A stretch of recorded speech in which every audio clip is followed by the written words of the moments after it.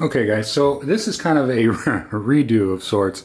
I did a 2 versus 1 comparison and it ended up being 19 minutes.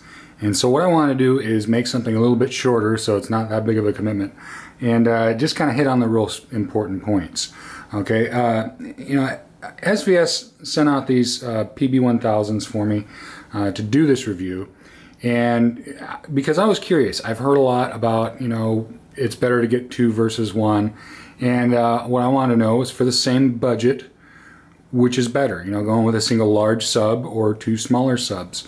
And it's a real important thing for me anyway, that you understand that for it to be effective, at least in my mind, I think it needs to have subs that are at least as good as the PB1000s, meaning true response down to 20, and being authoritative, not just making noise.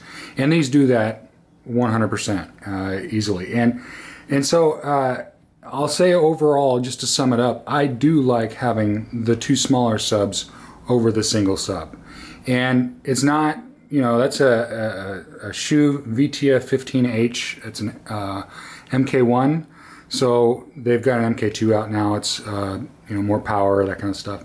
But it's not that sub's fault. I mean, that's a great sub. It digs deep. It's quality. What I found throughout this entire experiment is that you really want 2 of those if you're going to go with the VTF-15. Not because it's not enough power to fill your room as it is. No, there's plenty of power. It does the job. It hits hard. It goes deep. It does all the stuff it's supposed to do. But 2 just sounds better than 1. It's kind of like a, I don't know how to explain it, but the difference in my chair meant that, dead spots really resolved a whole bunch. The evenness throughout the room was a lot better, and it had more of that home theater impact like you get when you go to something like an IMAX theater or something like that. The impact is better. Everything is more substantial. So, in those terms, 2 is better than 1 for sure. And I thought, well, gosh, how much extension am I going to lose? And truly, I did not lose much extension at all. I mean, these are authoritative down to 21 hertz. That one, the VTF-15, it's authoritative down to 19 hertz when it really starts to kind of taper off, and it goes down to 17. It does it. So, I'm gonna have to reshoot this video because Bear, hey, buddy, Bear, stop ruining my video. Oh, now you're gonna lick your junk? Alright. And to get back to it. So, I'm going to do some editing now. But, anyway, it's not the VTF's fault. It's nothing that, it's not like that sub couldn't perform to do the job. It definitely did. You know what I mean? There's no, I'm not trying to pick on the big sub. It does a great job.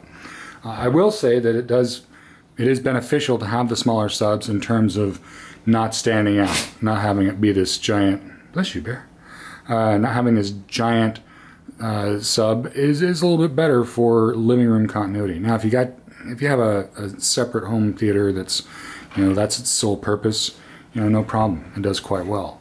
But when you're talking about multi-use rooms like my room, I don't have a dedicated room. This is just my living room, and so having the smaller subs is nice. Now, I'm not afraid of big subs. I'll run 2 of those. I have no problem. I'll run 2 VTF-15s. They sound great.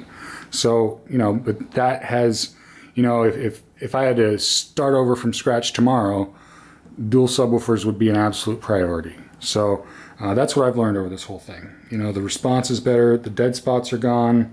It's just, for me, it's first you start off with finding a good sub, okay? That's important. I've got the best subwoofer list. I only list really good stuff there. If it only goes down to 25 hertz, sorry, it doesn't make the cut. It's got to go down to 20, okay? And beyond that, it's got to have some sort of pedigree. People with better ears than mine have to have been wild about it before I'll put it up there, okay? That list has all kinds of good ones. These PB1000s, they set the bar in terms of it has to be at least as good or better than those to be on the list. And the PB1000s are the most economical, and they are the smallest. So, you know, the very, very smart buy, probably the smartest buy in base. And, you know, I think that they're just a great solution for people that, you know, want to have the best performance they can afford, but, you know, are not willing to spend, you know, $5,000 on base, you know, which is understandable. You know, not everyone has that. So, you know, in terms of economics, the PB1000 make a heck of a lot of sense. And anyway, I'm going to end the video on that. I'm trying to keep it short, and I'm already a little bit over.